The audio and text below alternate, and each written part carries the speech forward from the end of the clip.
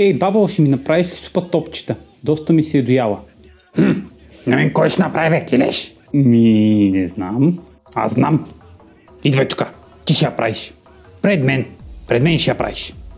Не. Този път не ми се готви, моля ти се. Идвай, казах. Веднага. То на мен всъщност вече не ми се еде супа. Така и така не ям супата. Ям само топчетата.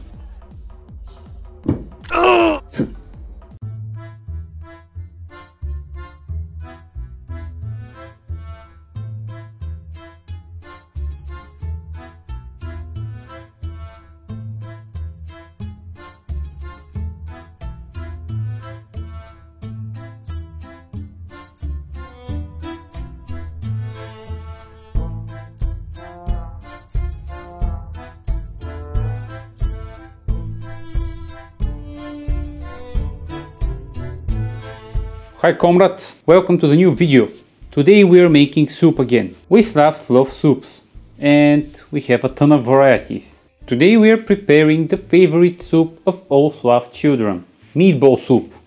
I'm not really sure why children enjoy this soup despite the universal fact that all the children do not eat any soup. Maybe it is because they eat only the meatballs out of the soup and that's it.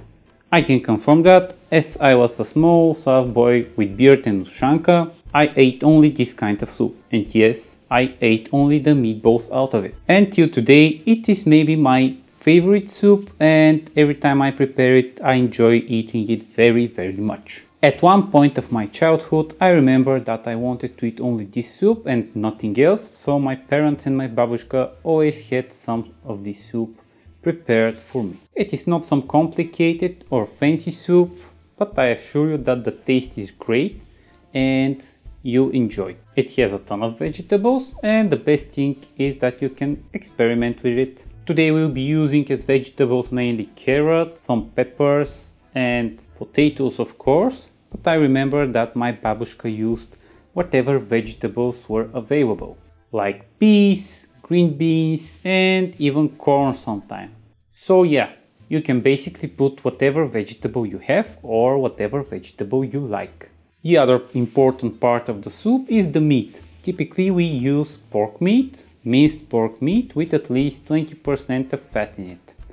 But you can go with beef too, actually it will become very tasty. Also, if you're extra lazy to shape small meatballs, as you will see, you can just make them huge, like big chunks of meat, or just spoon them and add some different shapes. No one says that they should be like bowl shaped. Basically, no need of both in this soup.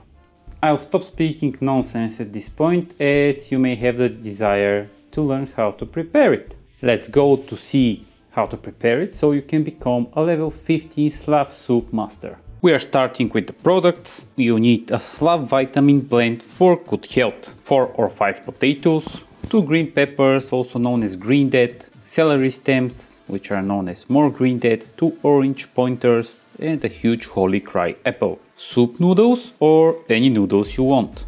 Salz, 400 grams of deconstructed pork. Tasty things as pepper and some more savory. Grains for the bowls, more green deads as celery leaves and parsley leaves, and vinegar fruit. After that you enter the secret codes for the Slavic sequence for making meatball soup. Make your pointy sticks naked with a potato peeler. If they are clean enough, you can skip the step, or you can bathe them in water. Clean your green pepper from the seeds, as seeds belong to birds only or to farmers. Peel the potatoes as their skin is tasty only when baked or fried. Trust me, in soup it is not very good. I know that from a friend. Butcher the cry apple, since it is one of the most badass vegetables around. Expect fierce resistance, almost as fierce as the Stalingrad resistance against the Nazis. You receive extra points if you manage to keep your fingers whole. Change angles for extra fanciness and for keeping your mind busy so you won't click away from the video. Meanwhile, cut as many things as possible into piece size of your choosing. I love to have all shapes and sizes because I'm not a shapist.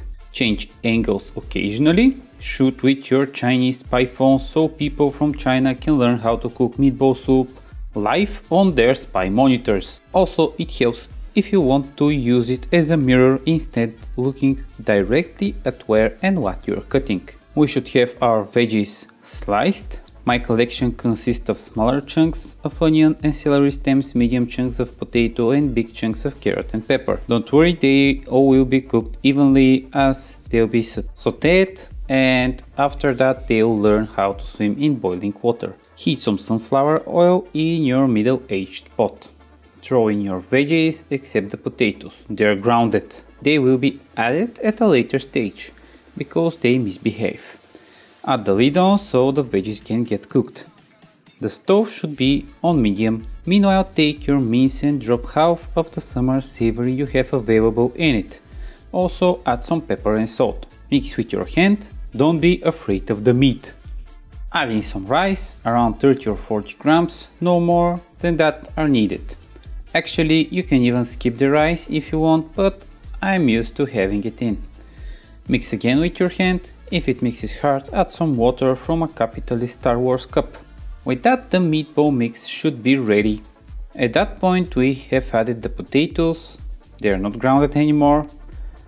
Stir the veggies, some font may be present on the bottom, no worries, this is expected. We add some water, you can adjust the water amount based on how thick you want your soup to be. If it's very thick, you can always add more water. Also, if you have a big Slav family, just add more water to feed more people with less and to save money for knockoff Adidas apparel. Meanwhile, turn your speed on high and start rolling meatballs, then keep rolling more meatballs. If you're extra lazy, make them big as I did. By the way, this process takes time, so make sure you do not have other work to do. After you're over with the balls, try the veggies, they should be ready. Use potato as a sample, as it cooks for the most time. If it's ready, everything should be ready. Add your meatballs, they will learn how to be the best swimmers in the soup. I was extra careful for no particular reason and added them one by one, but you can just throw them into Mordor. Leave them to boil until the rice is cooked. Meanwhile, cut some parsley into whatever chunks you want. The meatballs should be close to ready when they start swimming on the top. I told you, they are good at swimming. When the meatballs are cooked, add in the noodles. They'll need 4 or 5 minutes in the boiling water at max. Have a taste test and add salt if it is needed. Bonus Slavness. Bonus round. Sorry guys, today no bonus round for this soup. You can add the same addition of egg and lemon as in the chicken soup on the channel, but as we are not having a bonus round, now I will sing you a meatball song. Tonight I want to make a meatball to you. In the soupness there's so much I want to spoon. And tonight I want to meatball it at your feet.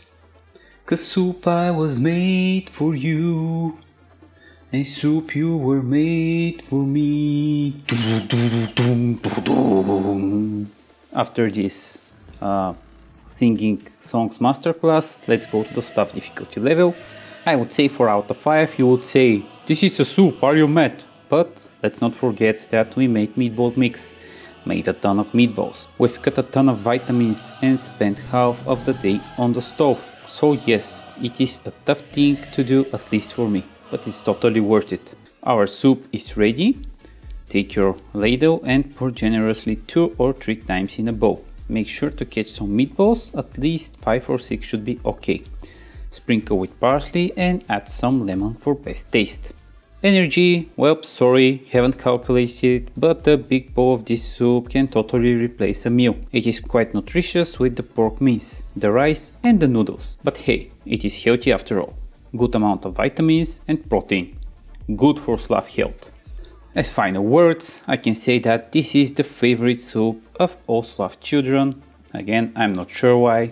It is perfect as a comfort food in the cold days or just when you want something tasty, filling and nutritious. If you love soups, I guarantee that you love this one. By the way, you can replace the pork mince with beef, it works perfectly fine. Also, you can skip the rice and the noodles if they are not to your likings. I hope you like this Slavic soupness, and if so, make sure to subscribe for more. Slav you next time.